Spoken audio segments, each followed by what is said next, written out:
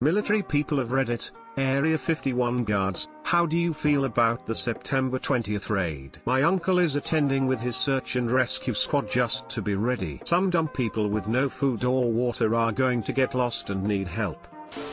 In all seriousness, I'm wondering if other bases are on alert in case this thing really goes down. I'm more worried if actual bad groups use this event to their advantage. They are just going to let everyone in the base, then never let them leave. The aliens need human sacrifices. If the military/government had secrets, what fun would it be to hide them at the most publicized secret facility? I don't think people realize how much desert there is to the actual base. There's nothing out there for a reason. I'd imagine any SF people would just let them run as far as they can and then just drive over to them and offer a Mount Dew to get in the back of the truck. Hopefully nobody knows about the small exhaust port that a well-aimed proton torpedo could get into and destroy the base. Let me guess, it's 2 meters long and the size of a womp rat. Bring lots of water? It gets hot in the frickin' desert and it smiles to get to anything. Also, it gets very cold because desert. Wouldn't hurt to have some real live news coverage here. How many people are queued up at local hotels? Any info would be worth reading.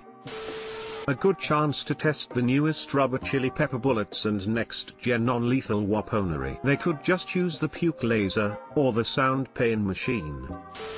Raiders, hey, I'ma find the alien anal probes. Sergeant Allen, a few hours later, sir, please bend over, we need to do a cavity search. So the real anal probes. Resident here. I hope this guy make it inside. We have been living in here for several decades and I honestly want to stretch my tentacles and finally roam the world. See the sights, splorch the splorchts. Once upon a time, not very long ago, a young man and woman joined the military. They then went to basic and were accepted as security forces, base police. They were excited. They were told they would be keeping the perimeter secure. High hopes for action. Then they receive orders to a base in the middle of nowhere with nothing to do. They find out that being a SP is sitting on the flight line at 2 AM watching a jet or standing at a gate in the heat. Their amazing skills go to waste. Then a herd of jackasses come loping towards their fence. This is what they've been dreaming of. It will definitely be interesting. Becky, they're running away. Why are we still shooting? Brian, shut the fuck up and keep shooting. We ain't ever gonna see action like this again. Area 51 isn't going to stand a chance with the Naruto runners and the power of friendship. Maybe the real aliens was the friends we made along the way.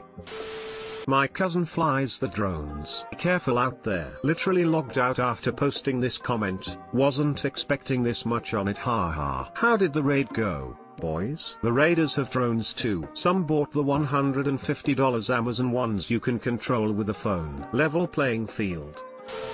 I worked security forces down the way at Nellis for a few years. I would say good luck getting in. First of all, it's just shitty desert for miles. Second, when you cross into a restricted area which is clearly denoted by many posted signs or painted on the ground, when not dirt, lethal force is authorized, no questions asked. I would imagine that you would have to get in pretty far before lethal force is actually used. I think people might actually show up but no one will actually do anything and it will be guards at the border of the restricted area talking to neckbeards all night long.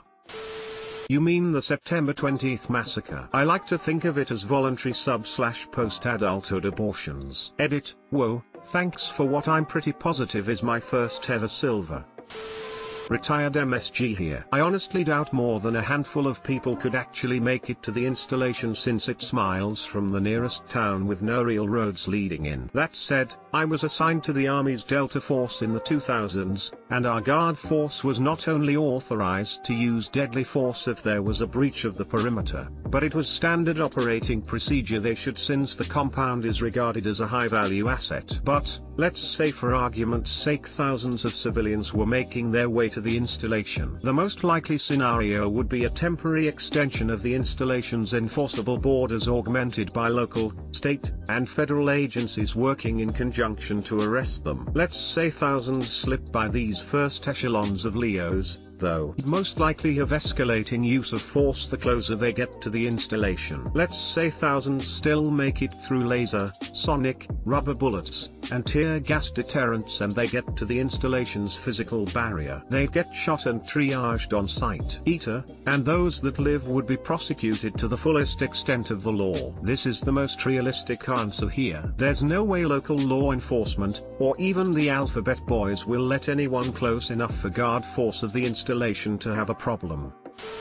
I used to work at Area 76. My only advice is, try not to get shot by the guards or mauled by military working dogs. TL, Dr. Naruto run and you'll be fine. Army here. I am so glad I am not one of the people in charge of security on that base, is all I'm gonna say. Former military and rolling my eyes. Imagining hundreds of people risking being shot and killed to find nothing but a bunch of airmen and senior airmen sitting around a smoke pit chain smoking Marlboro Golds bitching about lunch chow and a file cabinet full of old maintenance cards for the B1. If y'all want secrets, storm the mountain in Colorado, and good luck. Living on any other military base is the most boring life possible with the exception of Camp Lejeune. At least the Marines would get drunk and throw insane barracks parties when hurricanes would roll through. No idea why civilians glamorize military life like we're living on the other side and are privy to the secrets of the world. You expect a bunch of 19-year-old E3s who can't be trusted not to get an alcohol incident DUI for one goddamn week to keep their lips closed about the existence of aliens? Give a Lance Corporal a half-empty can of Skol and an expired Ripit and he'll tell you his mom's social security number. If you wanted Area 51 secrets, just go to the nearest strip club on a Thursday or Saturday night. There's a reason the NSA/CIA/DIA all maintain police/security departments that aren't active duty military. And GT, you expect a bunch of 19-year-old E3s who can't be trusted not to get an alcohol incident DUI for one goddamn week to keep their lips closed about the existence of aliens? That made me laugh way harder than it should have. I'm excited to find out what kinds of new non-lethal technology the military has been working on that they will get to test out on these dumbasses. Literally nothing is going to happen. They will likely have checkpoints on the highway coming in. Even then, it's a barricaded dirt road and 15 miles to the base. Most people can't walk 15 miles in the Nevada sun. If necessary, once the first few are arrested and charged with federal crimes, people are going to stop trying real quick. Retired military here. From a public opinion standpoint, the base MPs and BASF have got the short straw. If they don't stop incursions into the restricted space, they'll be a laughingstock. If they do, they'll be heartless, faceless assaulters of the general public. If real military force is required to be brought to bear against civilians, they'll be lambasted. From a practical side, civilians who think they can breach Area 51 are delusional. The military is not restricted to the same low-level riot equipment or rules of engagement that a municipal police force is. And assaulting a military installation would probably get you a trip to an black site military prison, assuming you didn't just wind up shot. Military forces protecting a restricted space are going to use lethal force, if necessary. Just so you know, any military installation is authorized to use deadly force. Our base allows it, so impositive Area 51 is authorized. Y'all better be practicing to a Naruto run. There are signs put out that basically say if you pass here you will be shot. Will could be could, maybe. Ex-military with no relation to Area 51. I hope they clap some spicy alien cheeks. Finna get me an alien MILF. Obligatory, not a guard, nor in the military, or involved with Area 51, but I did just visit the Tillamook cheese factory in Tillamook, Oregon. Can recommend if Area 51 doesn't pan out. Thank you for your service. Not military, but we should raid everyone's house while they're raiding Area 51. Ah yes, I always wanted 300 anime sex dolls. I used to guard the nukes that go on subs. You are just creating extra shifts and patrols for soldiers that would normally not be in guard rotation. Plot twist: government declares purge to distract us. You're all about to know what tear gas feels like. Have fun, kids. Massive special Darwin Award this year. Active duty USAF recently left Nellis AFB, lol, good luck nerds. And GT, Here we have prospered and multiplied. Here our mighty guns destroy any savages who might try to harm us before they can even reach our gates. Nellis Air Force Base is a location northeast of New Vegas in the Mojave Wasteland. It is a pre-war Air Force base that was once the United States Air Force Warfare Center and, after the war, became the home of the Boomers, a xenophobic group who were former occupants of Vault 34. Not in myself but from a military family. One of my family members has some high clearance. I'm pretty sure he isn't stationed at Area 51 but I asked him anyway. He said don't go unless I want to ruin my life, disappear or wind up dead. So yeah, sitting this one out because the 2 brain cells I have left worked a double shift and said I should probably not go. You have 2 brain cells? Lucky.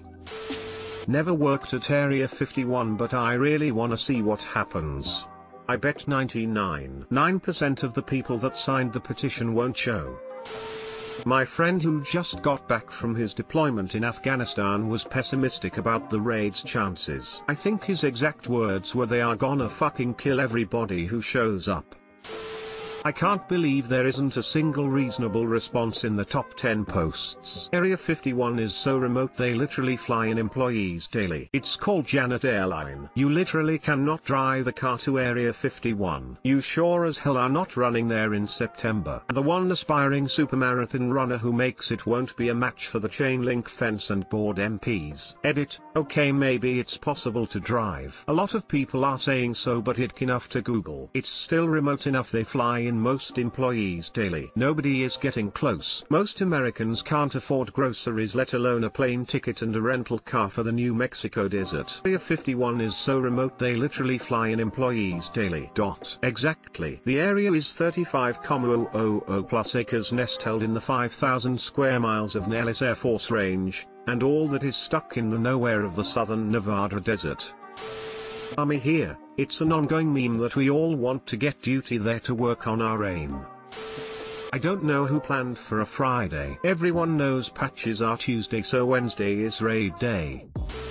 Don't care. German military here. You guys go wild dodging bullets with Naruto running, I suppose. There's gonna be one guy after the failed attempt. He'll be bloody and bruised but enthusiastically talking to a reporter. I don't quite know what went wrong. I mean I followed Saitama's regimen of 100 push-ups, 100 sit-ups, 100 squats, 10 km running every day for a week. I was sure I could at least knock down a guard tower. The interview ends when his friend tosses him his waifu emotional support pillow.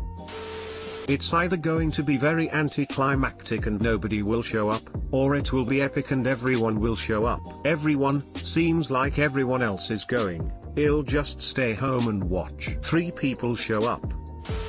Honestly, the government had plenty of heads up on this. It would be a great opportunity to set up some refreshments, food, some entertainment, and just do a meet and greet with some official representatives in good humor outside the main gates or whatever. Say seriously, this area is, in fact restricted, but have some punch and pie, take some selfies, and enjoy the ball pit, then be on your way. That would be great. Give them lemonade, snacks, and a lifetime membership to the no-fly and terrorist watch lists. I think anyone stationed at any high-security government site would be hesitant to identify themselves as such, and anyone who identified themselves would be hard-pressed to prove it, and keep their job/freedom. Edited, for spelling. Finally going to get that super rare achievement of beating up a nerd while doing a backflip.